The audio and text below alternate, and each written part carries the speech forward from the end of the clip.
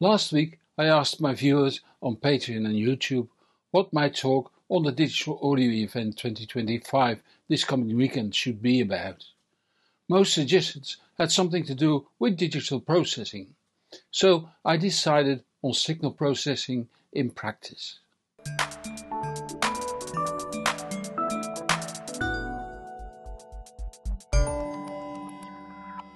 Every device and signal carrier uses some form of signal processing. With vinyl, the bass is converted to mono. The treble is equalized according to the RIAA curve. Usually, the dynamic range is limited too. With tape and cassette recorders, a high-frequency signal between 100 and 300 kHz is added to the signal along with the attenuation below 50 Hz and above 4.5 kHz at 38 cm per second. And of course, tone and volume controls are used in analog amplifiers. For digital audio, there's an anti-aliasing filter, a reconstruction filter, and all sorts of tone controls and filters. These can do much more than the analog versions and can sound very good, if done correctly. What's the impact of digital signal processing on the sound quality? And can it improve room acoustics, for instance? My presentation will focus on my practical experiences with digital signal processing, so don't expect a theoretical explanation.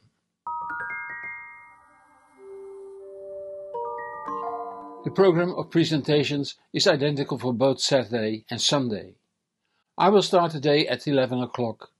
At 12 o'clock, Jeroen Dessert will give his presentation on passive speaker filtering of three-way open baffle loudspeakers. At 1 o'clock, Bruno Putzijs will present the second wave active speakers new style.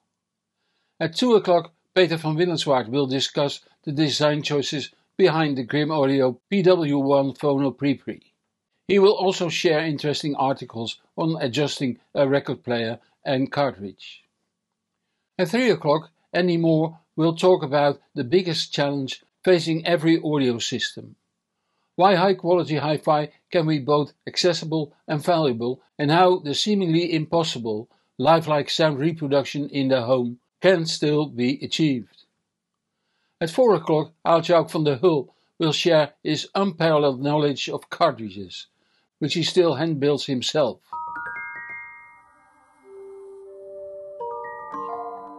All presentations are held in the auditorium. From the main entrance, turn left immediately. At the end, turn right. You find the auditorium on the left. From the second entrance, you turn left, and after the Friesland foyer, turn right. Then turn right towards the Utrecht foyer. You'll find the auditorium directly after the Holland foyer on the right.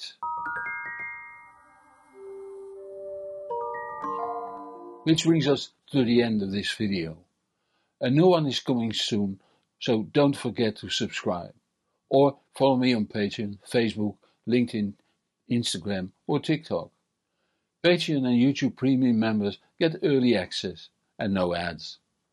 If you enjoy this video, please give it a thumbs up and share it really helps. A huge thank you to everyone who supports the channel financially. It keeps me independent and that means a lot. Even €1, pound or dollar makes a difference. It's easily done using the QR code on screen or the links in the description. I'm Hans Beekhuizen, thank you for watching, and whatever you do, enjoy the music.